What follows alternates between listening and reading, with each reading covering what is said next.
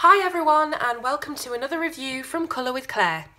Today I'm reviewing 101 Textures in Coloured Pencil by Denise J. Howard. So it's a coloured pencil technique book and it shows you how to create 101 different types of texture with coloured pencil. So you can see from the front cover, we've got thumbnails of some of the different things we're going to be taught inside the book. There's tree bark, pebbles, flowers, running water, moss, fire, grass, all kinds of different things, 101 in total. And you can see from the back that every single thing we're taught in the book is done over 4 steps. So it's not going to be a long stream of steps. It's not 20 steps that you've got to follow to get things. Everything's done in 4 steps. Now that does have its pros and cons, which I'll come into a bit later. So the book itself, I just measure it, is 24 by 16, around about 16 centimetres. So it's quite a small book, as you can see. It's a nice little portable size to take with you if you wanted to practice this on the train or anywhere that you're out and about. It's not a large book, so it's not too cumbersome. So we'll get into the book itself. Now obviously I'm not going to be showing you every single page because that would sort of give away the tips and tricks in the book. But you can see here we've got a table of contents and these are all the different things that you'll get to learn in this book. So hopefully, maybe I should zoom in just slightly so you can see all the contents properly. And if you want to pause the video at this stage so you can have a good look, then do that now. But we've got a few different categories. So it starts with how to use the book and the different tools and techniques that you'll be using. We've then got a section for people, animals and insects, fabrics and textiles, glass, stone, ceramics, wood and metal, food and beverages, and then nature. So the how to use this book in the getting started section, it gives you again a few thumbnails of things you're going to learn. It gives you the tools and materials that are best to use, recommendations on papers and different graphites and things like that. Other things you'll need, like a kneaded rubber, poster putty, but basically if you've got a rubber, you know, you can do it. You don't need a whole lot of big faffy artist materials. Now this book, which I really like, but I know that some people will not, is all done with Prismacolor Premier pencils. So every single tutorial, every single step-by-step she gives you, she lists the exact Prismacolor pencils that you need to use to follow along. Now obviously that's brilliant for people like me who mainly use Prismacolors, but if you do use other brands of pencils it is going to be a bit difficult to get your head around. I do a Prismacolor to polychromos conversion chart, so if you do use polychromos you can convert some of the colours using that chart. But as for other kind of pencil sets, you'll just have to sort of do your best by eye to figure out what colour it is and what shade it is you need to use. So she's telling you here about different blenders and solvents. We all know that my favourite solvent is this one here. It's the Spectrum Noir blending solution. She then talks about sharpeners and swatch charts and fixatives, quite a few different things that we already know about being colourists. Now this tells you how to hold the pencil in all different ways, flat, normal and vertical, to get different results. Sharpness and pressure. So throughout the book, as well as listing all of the different Prismacolor pencil names, she also tells you what kind of pressure to use, which is really, really handy because a lot of these technique books do not tell you how hard you're supposed to be pressing with the pencil, and that can really affect the work and the look of it. So you've got very sharp, sharp, somewhat dull and dull. And then she shows you exactly what the pressures should look like. We've then got a bit of information about different strokes and different effects that you can create with colourless blenders and layering your colours one on top of the other. There's then a bit about colour mixing, warm and cool colours and different values.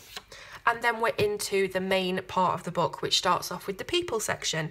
So you can see here, we've got a smooth skin, and this one is actually 5 steps, but it's the only one that is showing you how to do that. It's just to show you how to get a smooth skin on anywhere on the body, whether you're colouring legs, shoulders, face, anything like that. This is just how to show you how to get smooth skin. Now, for the rest of the tutorials, it's all done in 4 steps only. And I did mention earlier that this has pros and cons, because 4 steps is obviously a really short amount of steps, and it's going to be It's not going to be too laborious and too long of a job to try and do these tutorials when you've only got 4 steps to follow. But the con to this is that some of the thumbnails are definitely, they definitely have a bit too much of a gap between them. So it's really difficult. Say for this one here with the aged skin, this is just a cream layer of pencil and some graphite pencil lines drawn in. So anyone can do that. Now the next step looks very, very far ahead from that. So, you know, I would have preferred really to have more steps in between each technique, because it seems like a big leap to get from that to that.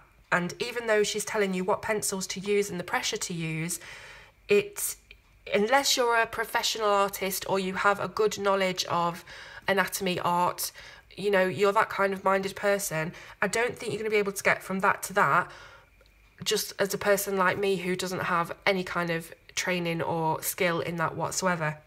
So I would have preferred more steps, to be honest, but I can see why they've done it in the kind of very short, compact, concise 4 steps. But still, I have tried 5 of the different techniques from this book, which I'll be showing you soon, and you can see what you think. So the first technique that I tried was the aged skin. And if I just get my... Here we go, this is the one that I did. So you can see if I put it next to the finished result here, it doesn't really look anything like the finished result in the book. Obviously she's much more talented and professional than me, and you can really see the difference. Now if I take that one away, you know, you can maybe look at mine and think, you know, it's not too bad. If it was on a whole face, it probably would look better than in a square, but still, you know, I wasn't really impressed with how I managed to do that, and I do think it needed more steps, that one, to be honest. So we've got straight hair, we've got curly hair, wavy hair, facial hair, and then we move on to the eye, which is another one that I did. And this one I am really, really pleased with. Look at that eye. I think it's absolutely fantastic. It took me about 45 minutes though to do that eye. Obviously I've had to draw it myself. It's not an eye in a colouring book that's already got the line work down.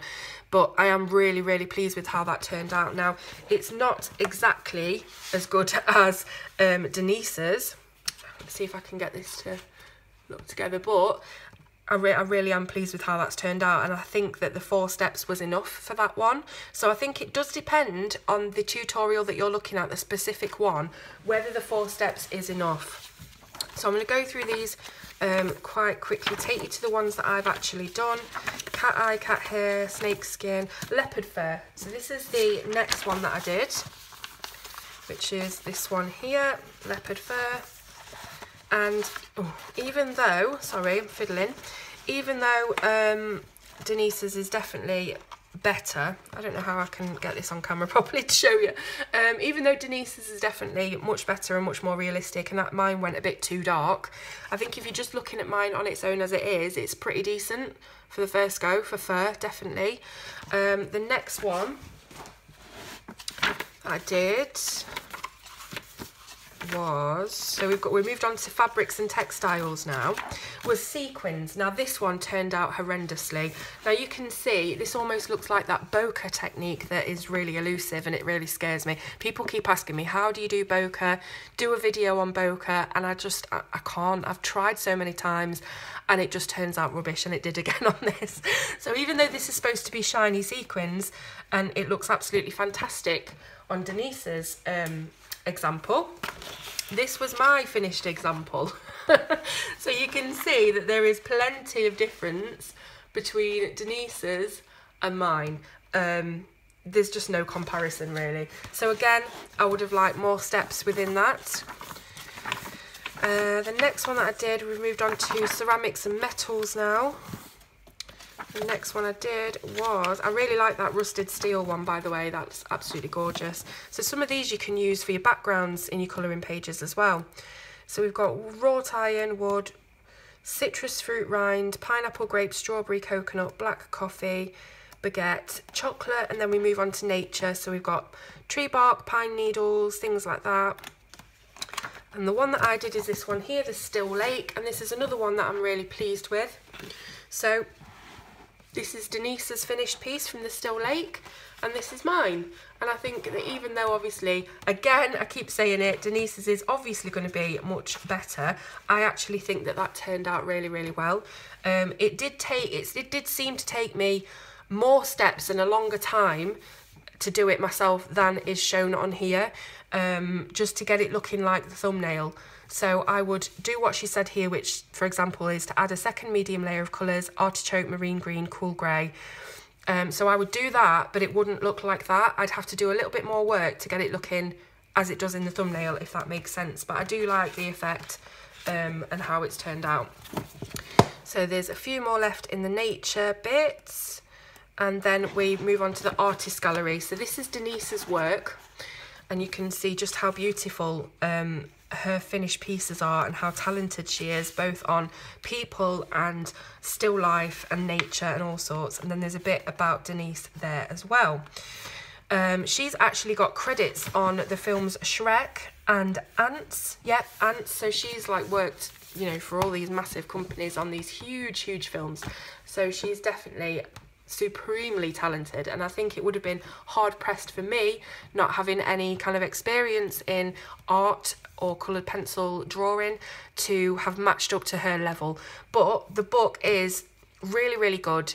It does take you through everything step by step. As I said, I would have preferred if there were more steps, but if you're looking to just keep practicing from a beginning level, I mean, to say that this was my first go at an eye, I think that's actually really good. So it's things like the eye, the leopard fur, the still lake, maybe even the aged skin if it was on a larger thing. That would be a testament really to how good the book is. We'll throw the sequins out. That didn't turn out well at all. But yes, I do think if you want to kind of keep raising your skills, raising the bar for yourself and learning more and more, you can't really have too many of these kind of books. You've got Colorist Special Effects, you've got Colour Workshop by Rachel Reinert, you've got the Jennifer Zimmerman book, I can't remember what it's called now, Secrets of Colouring, and there's plenty of these books, and I do think that every single different one has something different to offer. So, you know, I would definitely recommend getting it. There are pros and cons to it, but it's something that I definitely am glad that I've got on my shelf. So you can get this from Amazon, both the UK and the US. I'm not sure if it's on the Book Depot, but if it is, you'll see the link in the description below. So go there and get yourself a copy if you're interested. Any other questions or anything, let me know, and I will see you soon on Colour with Claire.